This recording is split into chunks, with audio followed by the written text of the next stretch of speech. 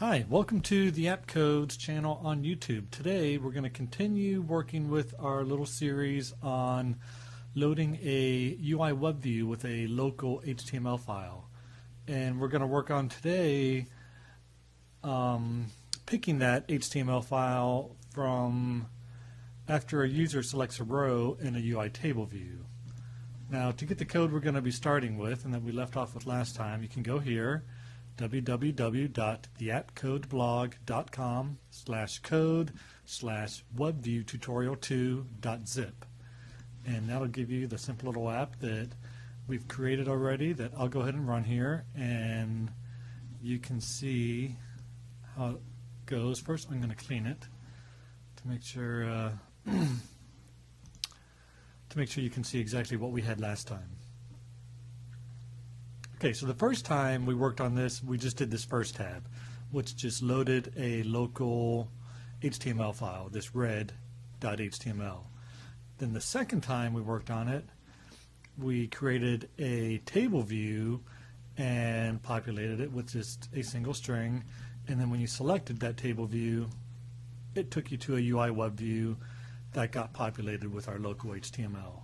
So today we're going to create an array that'll populate our table view, and then it'll pass a variable to our UIWebView that tells it which HTML file to load. Yeah, I hope I said that correctly so that you can understand it. So anyway, here we go. The first thing we're going to do is add a couple new HTML files. So I'm just going to select empty file here. And I'm just going to name this blue.html, and then we'll do another one, and we'll name this one green.html, and then let's just do one more, and we'll name this one yellow.html.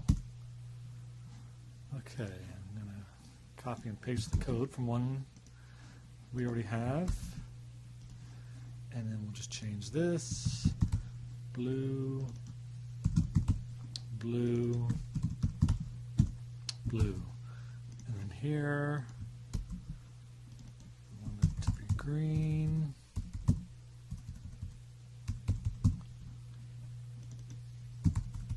green, green, and then finally with our yellow one,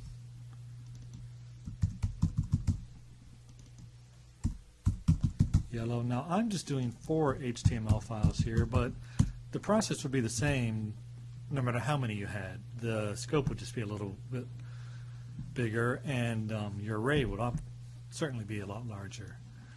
So anyway, we have 4 HTML files here, and we're going to load each one in the UIWebView depending on what row a user selects in the table view. So let's go back to our second view controller, and we're just going to do a array here, and we'll just name it HTML files. And we'll go to our implementation file, and let's hash this out. So HTML files equals NS mutable array alloc. We'll init with capacity for now, which is 4. And then, of course, let's use that array to determine how many rows will be in this section. So just do HTML files count. And then we want to use that array to populate our table view. So this is going to be HTML files, object at index, index path, row, and of course I haven't done one thing that we're going to need to do here, that is populate our array. So let's do that next. HTML files, add object, and we're just going to do red. I'm not going to bother putting the full name because all we really need to do is pass the name without the suffix, because all of the suffixes are going to be the same. They're going to be HTML. And in our code that loads the HTML file, it has a spot where we tell what type of file it is, and we tell it HTML there. So really all we need here is the name of the file without the suffix. One more here.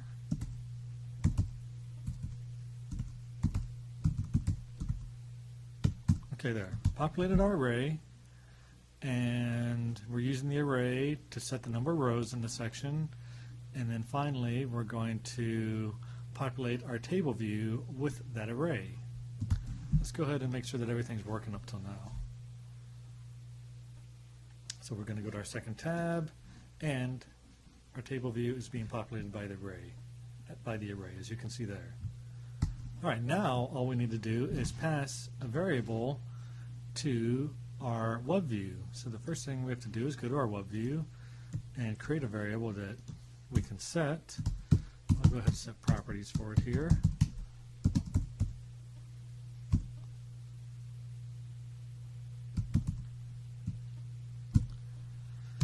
This would be a NS string, and we'll just name this one HTML file. Of course, we want to go to our implementation file and synthesize it. And I think I had something wrong with my header file. Now, what was it? I had a period. That's why things were funny on me when I was trying to type the retain. Okay. So we've got it synthesized here, and let's go back to our second view controller and let's set that variable with a value that we're going to get from the array and pass it in there. So we're just going to do MyWebView.html file equals HTML files, our array, and object at index path dot row. So that's going to pass the name of the file that we've set here in our array. Is going to pass one of these values to our web view, to this particular variable that we have in our web view. Okay, let's go back to our web view now, and we're going to need to change this. And instead of having all this code in the view did load, we're going to put it in a method that gets called every time that view appears instead of loading, because the view did load just gets called the first time. So we're going to put it here in view did appear, and then we're just going to, instead of hard coding this value here, we're going to set it to our string that got set from the value that got passed in. And this is what I was talking about before. We really only need the first part of the name, which is red, blue, green, or yellow. We didn't need the suffix because all of them are going to be HTML, and we're setting the type there. So this only had to be that first part, red, green, blue, or yellow. Okay, that should be pretty good. Let's go ahead and run it, see what happens.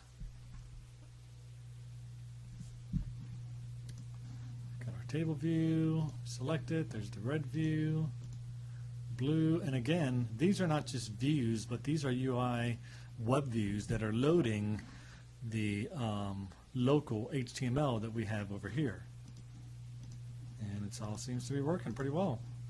And just to confirm that it's actually loading that, let's stop the simulator, and let's go ahead and add something to just say this blue view.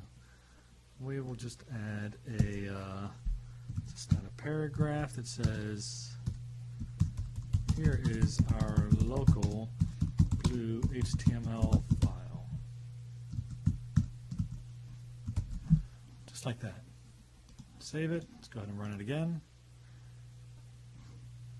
And we should see that new paragraph show up when we go to the blue view, right there. So that's just confirming that, yes, we are loading our located HTML files.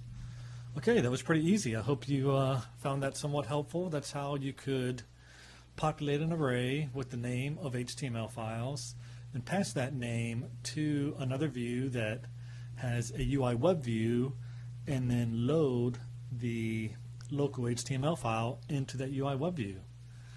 Okay, that's going to do it for today. I hope you found this helpful again, and as always, please come visit me at theappcodeblog.com, and until next time, have a great day.